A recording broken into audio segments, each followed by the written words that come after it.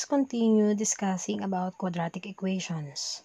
Today, I will be discussing on how are you going to solve quadratic equations by extracting the square root. You just need to remember, quadratic equations that can be written in the form of x squared equals k can be solved by the following properties. 1. If k is greater than 0, then x squared equals k has two real solutions or roots. Thus, x is equal to positive negative square root of k. Number 2. If k is equal to 0, then x squared equals k has one real solution or root. Thus, x is equal to 0. 3. If k is less than 0, then x squared equals k has no real solution or root. The method of solving the quadratic equation x squared equals k is called extracting the square root. Let us have example number 1. X squared equals 9. The first thing that you have to do is to identify whether it is written in the form of x squared equals k. And in this case, it is already written in the correct form, wherein the value of k is 9. Since k is equal to 9, it means k is greater than 0. And based on the principle earlier, if k is greater than 0, then x is equal to positive negative square root of k. So to solve x squared equals 9, x is equal to positive negative square root of 9. Does 9 have a square root? Yes, so the final answer is x is equal to positive negative 3. Positive negative 3 means there are two roots, positive 3 and negative 3. We can always check if our answer is correct. That is by substituting the values to the original equation. So if the equation is x squared equals 9 and if x is equal to 3, 3 squared is equal to 9. In the same manner, if x is equal to negative 3 squared means negative 3 times negative 3, so it is also equal to 9. Did you get it? Let us have another example. Let us have example number 2. X squared equals 0. Is it written in x squared equals k? Yes, k is equal to 0. And based on our principle, if k is equal to 0, then x is equal to 0. Example number 3. X squared is equal to 9. Is it written in x squared equals k? Yes, the value of k is less than 0. Why? Because the value of k is negative 9 and all negative numbers are less than 0.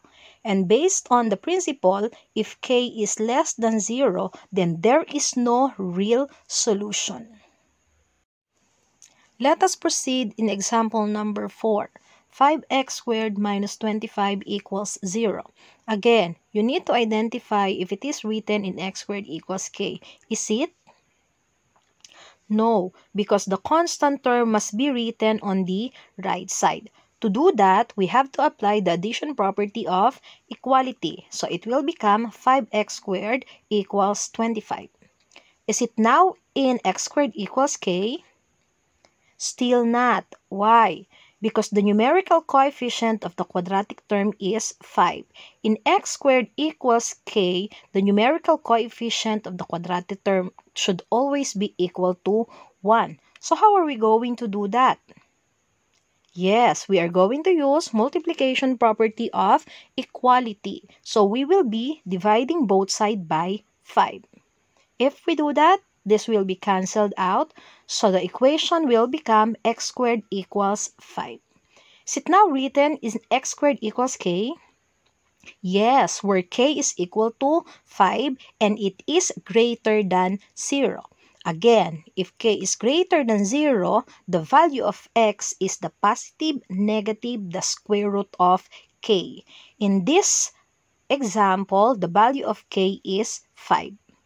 Does 5 have a square root? None. So again, the answer will still be x is equal to positive negative square root of 5. Are the values correct? Let us check. Again, you are going to substitute it to the original equation, 5x squared minus 25.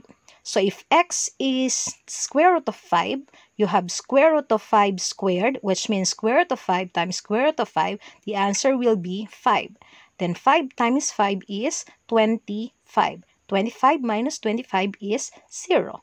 Both sides of the equation are equal, so it is correct. In the same manner, if x is equal to negative square root of 5, negative square root of 5 times negative square root of 5 is also equal to 5. And 5 times 5 is 25. 25 minus 25 is 0. Both sides of the equation are correct, so the solutions positive square root of 5 and negative square root of 5 are both correct. Let us have example number 5. 2x squared minus 10 equals negative 2. Is it in x squared equals k? No. Why? Because we have two constant term here. We have to write it on the right side and then we need to simplify. So we will be having 2x squared equals negative 2 plus 10. Then we simplify the two constant. It will become 2x squared equals 8. Is it now written in x squared equals k? No, because again, the numerical coefficient of the quadratic term should be equal to 1. So what are you going to do?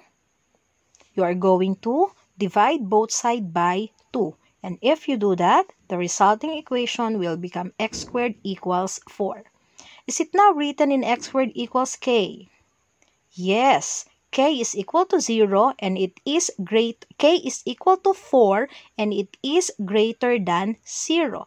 And again, if k is greater than 0, x should be positive negative square root of k. So we have x is equal to positive negative square root of 4. And as we all know, square root of 4 is 2. So the final answer is positive and negative 2. To check again, we have 2. 2 squared is 4. 2 times 4 is 8. 8 minus 10 is negative 2. If x is negative 2, negative 2 squared is 4 also. 2 times 4 is 8 again. And 8 minus 10 is negative 2. Let us consider the next example. Quantity x minus 2 squared equals 64. Is it written in x squared equals k? The answer is yes. This time around, the base of the quadratic term is a binomial, which is x minus 2. So we can still say that it is written in x squared equals k.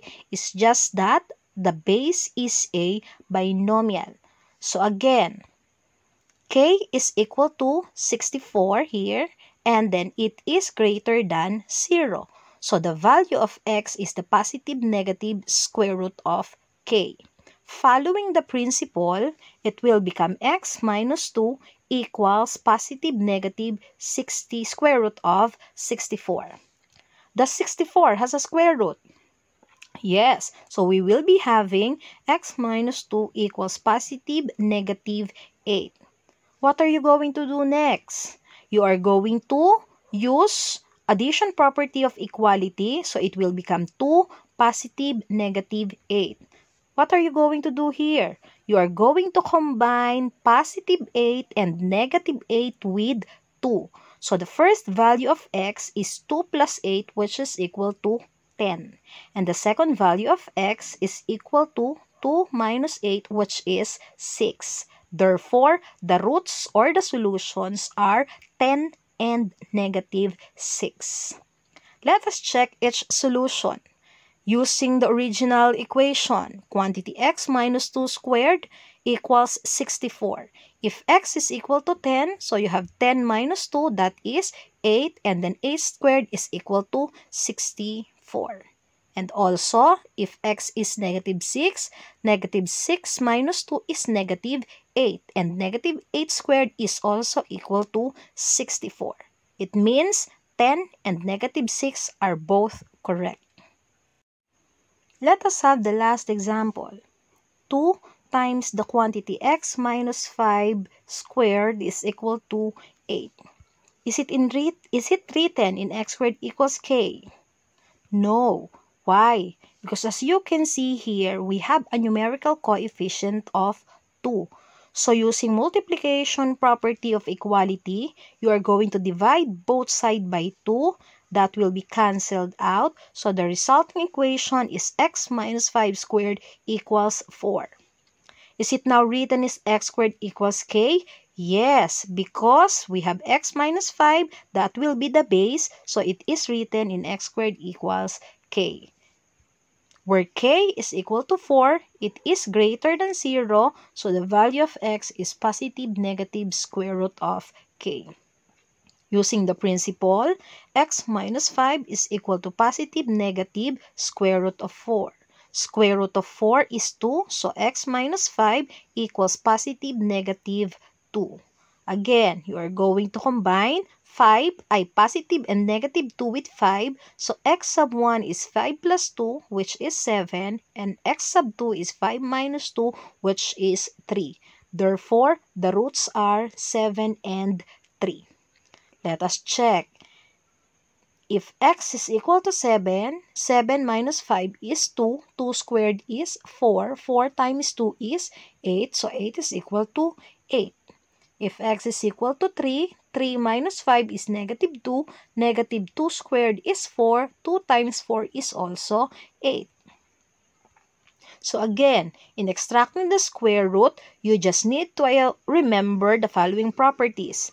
If k is greater than 0, then x squared has two real solutions, and that is positive negative square root of k. If k is equal to 0, then x squared equals k has one real solution or root, and x is equal to 0. And if k is less than 0, then x squared equals k has no real solution or root. That's it for today. Thank you for watching.